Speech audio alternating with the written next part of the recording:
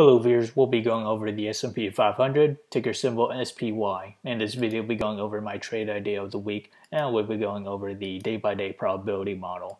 So let's start off with the technical analysis. We're currently down 1.7% on the 1 hour chart. We have reached to negative MACD, and we have also reached to oversold RSI.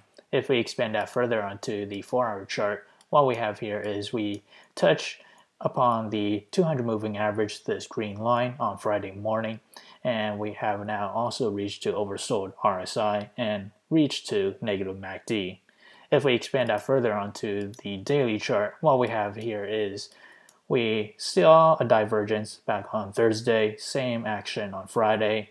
We're no longer at overbought on the RSI, and we have broken through the 9 and 18-day moving averages, the blue and purple lines. If we expand that further onto the weekly chart, what we have here is the current week is engulfed prior to last week's candlestick, which is a good sign that the uptrend has now stalled. And for the daily chart, if we zoom back in, what we have here for the trade idea of the week, my position size will be less than 1% of my portfolio, and my entry on my long will be $338.90. That is fairly close to where we encountered previous resistance around that data back to August 17th. And since we're above that previous resistance, that now acts as our support. So as for my solid target on my long will be $349.45, and my stop loss will be $334.91. On the other hand, if I were to open a short position, my entry would be $351.88. That is that range right here.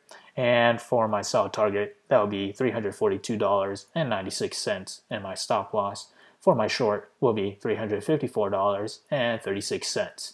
So how did I develop these trade ideas? These ideas come from the day-by-day probability model, which is available in the link below, so do check it out.